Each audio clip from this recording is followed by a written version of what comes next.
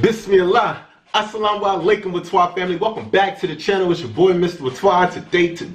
Hey yo, skirt, man, check this out. Alright guys, we got the video today. It's a revert story. Alright, let's get into it. Now remember, this is your first time on the channel. Make sure you go ahead and subscribe and join the Whaatwaa family. Also, before we get started, put a like on this video. Remember, if you got a video you want me to react to, get down in the comment section, post the link, and I will get to it, guys. Oh, we got Ramadan coming up. Ramadan is coming up in 2 months. Now, Whaatwaa family, y'all know we have a Whaatwaa Family Foundation. We have a GoFundMe link, and we have a PayPal link down below in the description. If you could, please help, because we're going to make sure that we make Ramadan the best Ramadan this year. And plus, guys, this is going to be my first Ramadan as a Muslim man. Alhamdulillah, it's going to be great. It's going to be amazing. So if you haven't subscribed, make sure you go ahead and subscribe so you can see it, and make sure you put the post notification bell on so you can get the video first. All right, let's go ahead and get into this, man. A shahada.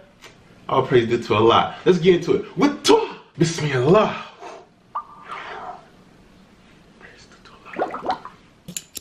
I moved to Winter Haven to be with my twin sister.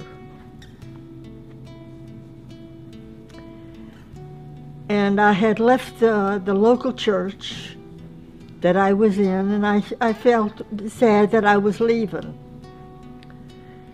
But when I think about it, I've been in many denominations, in and out, and the local church was the last church that I was in.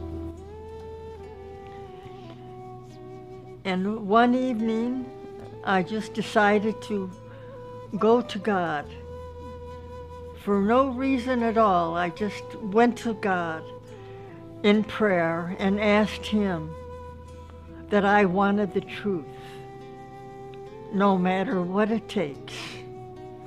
Well, I said this 3 different times, 3 different days.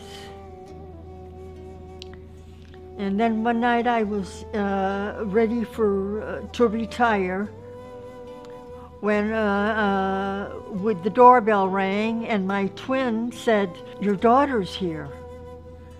And I says, "My daughter? Which one?" And she said, "Lou." So anyway, I went to greet her and came back, and I saw her, she was all covered differently. I'm an American citizen, born in a suburb of Chicago, Illinois called Evergreen Park, and both of my parents were born in Chicago, Illinois. My mother's side of the family was Roman Catholic, my father's side Protestant. I had mentioned to my daughter, "Oh,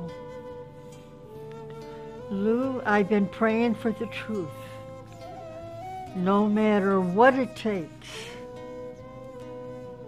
And I said this 3 different times. I returned to the United States and I went to my mother.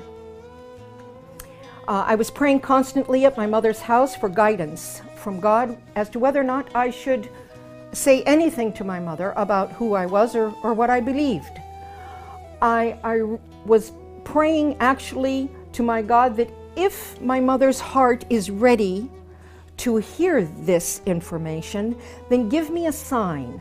Let her come to me. If she comes to me and asks me, I will say something to her. Otherwise, I will remain silent. One afternoon, I was in the middle of my prayers. I was in prostration, and she walked into my bedroom and walked out. Because I saw her kneeling that night and she was prostrated. And that seemed strange to me. At 7 o'clock in the morning, my mother came to me waking me up from sleep and asking me 2 specific questions. She said, "I'm so sorry to disturb you, but I just have to ask you 2 things. And I said, "Well, go ahead, Mom, what is it?" And she said to me, "Are you still a Christian? And what do you think about what the Christians teach regarding the Trinity? That the God is 3 and 1 and 1 and 3. My response to my mother at that moment was, "Tonight, when your sister goes to sleep, I will be happy to sit with you and to explain to you who I am and why I am who I am."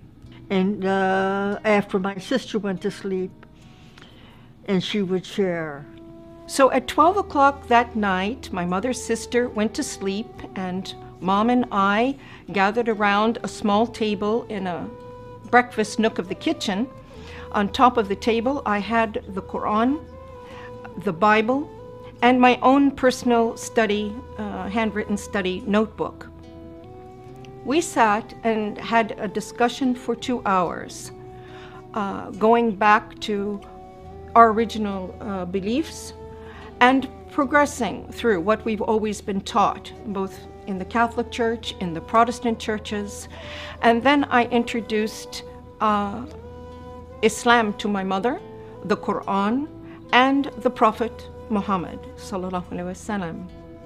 When we both completed this discussion, it was exactly 2 hours later, 2 o'clock in the morning. And my mother reached over on the table. I picked up the Quran and held it to my face and kissed it. I stated, why hasn't anyone told us about this? Why hasn't anyone told us about this?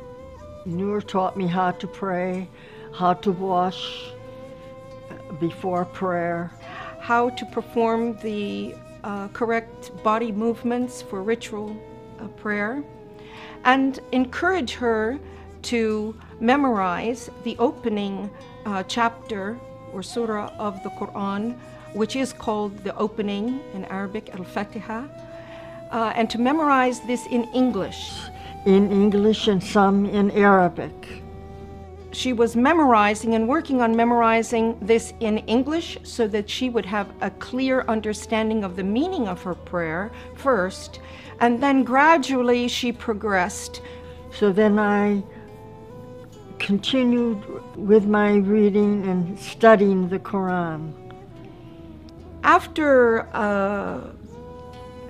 I completed my mother in her house and I felt comfortable that she was fine, I left my mother's home to take care of some personal matters of myself. I've been in Islam for many years, reading and studying and praying.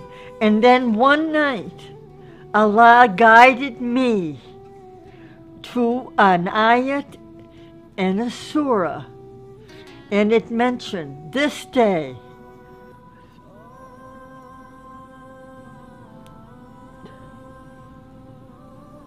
I have perfected your religion.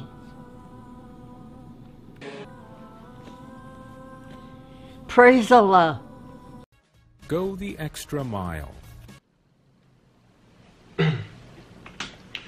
Whaatwaa family, please get down in the comment section. Let me know what you think about the video. Also, if you got a video you want me to react to, please get down in the comment section. Post the link and I will get to it.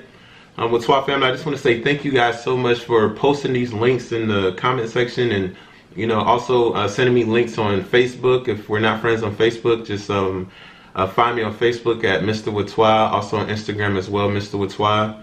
I think the reason why I became so emotional through this video is because it reminded me of when I took my Shahada, about the fears that I had. And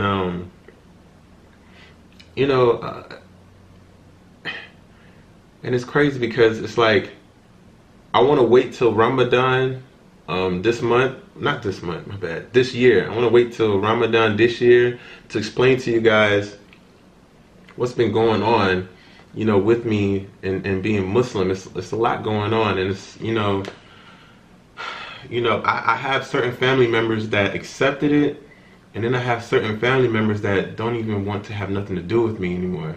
I'm talking about someone who's graduated from college, someone who's excelled through sports, someone who's excelled through life, and because I picked a religion that's more comfortable to me, something that I feel more true to me, I don't feel like that's a reason for you to exclude me as your family. I just don't understand it. I'm not out here doing all this crazy stuff that you see people doing out in the streets. I'm not out here doing that. I'm a very great man. I'm a great man. I've grown into a great man, and I don't understand why there's certain family members that I have that does not accept me for who I am and accept the religion that I love so much, bro. Like, I don't understand it. I really don't. And it's okay, because I'm going to wait until Ramadan and I'm explaining all of it. I'm explaining everything during Ramadan, bro.